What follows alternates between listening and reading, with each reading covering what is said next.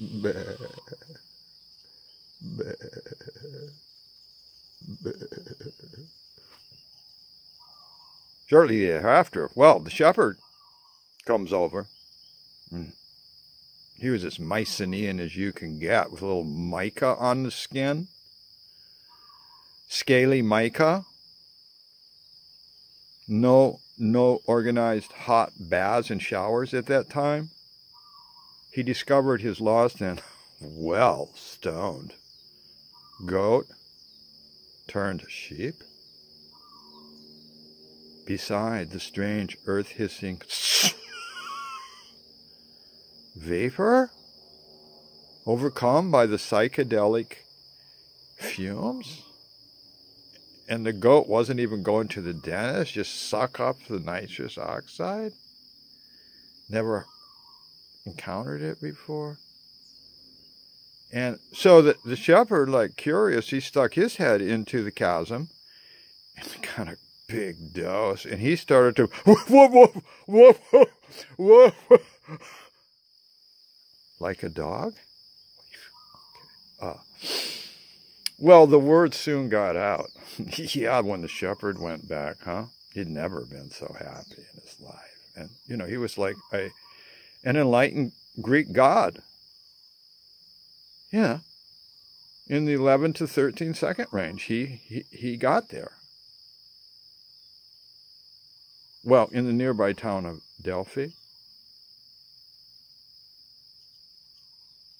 the word got out that you could get stoned for free up by the Castilian spring run out of the Papadian Gorge down the Plato's Gorge.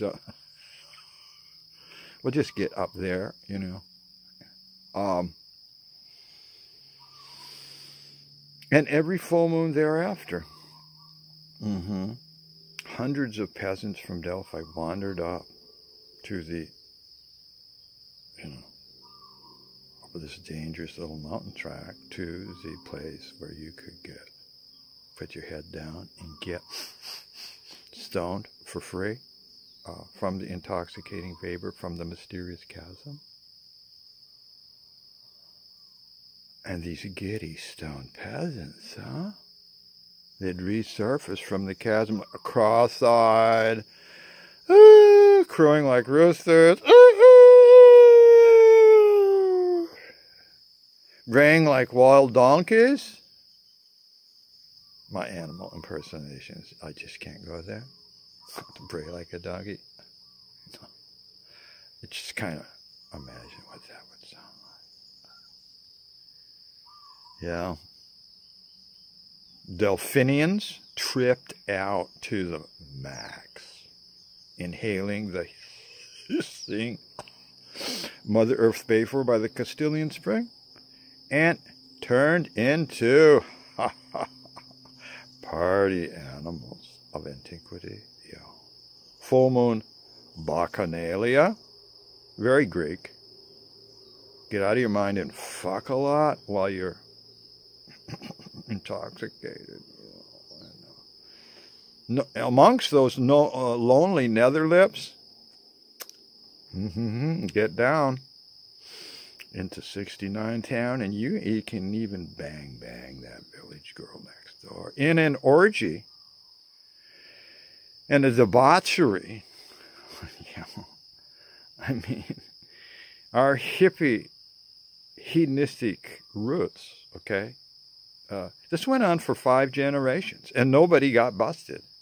It just kept, shh, don't tell them down at the port in Kira, okay? Until what happened? The great shipwreck. The great shipwreck of 1269 BC?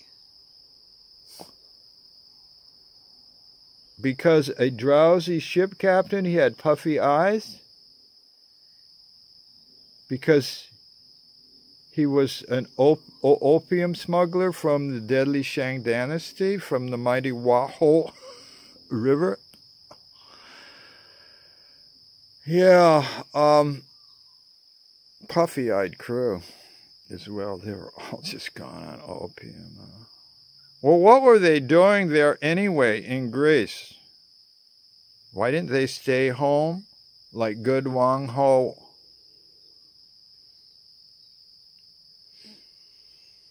Yeah, he was slumped over the steering wheel. Captain was so stunned. He's like dripped over the steering wheel like a Salvador Dali watch. Dripped over a tree branch. Any of you know anything about art out there? Salvador Dali? He crashed his ship on the rocks near the village of Kira in the Gulf of Corinth. What happened to all the Chinese shipmates and the captain?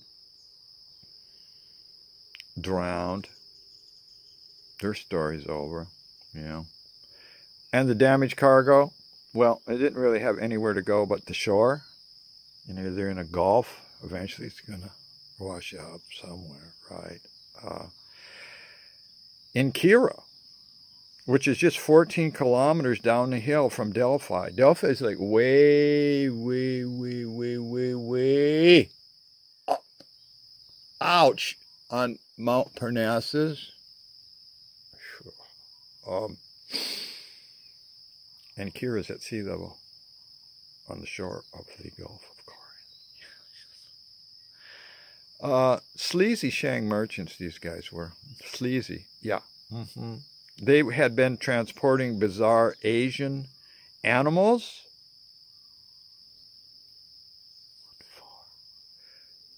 For the pleasure palaces of the kings of Mesopotamia. Egypt and Manoans. You ever heard of Crete? Crete? Knossos? Minotaur? Look. The only thing that survived that was alive was a splendid Komodo dragon that clung to the splintered mast. Still alive. Half drowned, but made it to shore. Komodo dragon?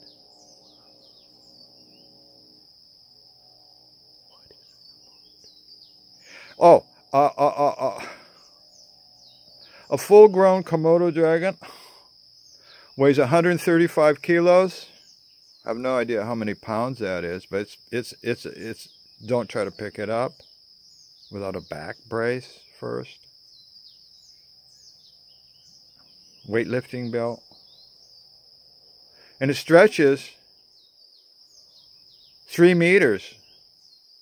10 feet. From head to tail. Can you imagine? It's supposed to be a lizard. It's more like a monster nightmare coming right at you. They're the largest lizards in the world. Oh, yeah. And rare.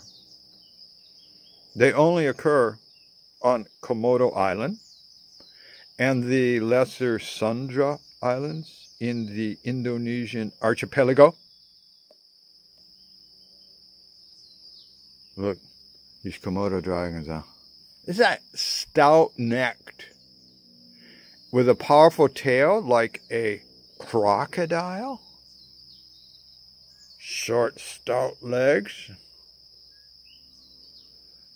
Komodo dragons, huh? Powerful. Humans, they attack and eat them on a lunch break. Give me a human. I could use a flesh snack. They're bloodthirsty. Carnivores. And they have a weakness for goats and sheep. And what's everywhere around here, and you can't get rid of them in Greece? Goats and sheep. I mean, they even live in my cave when I'm not home. So,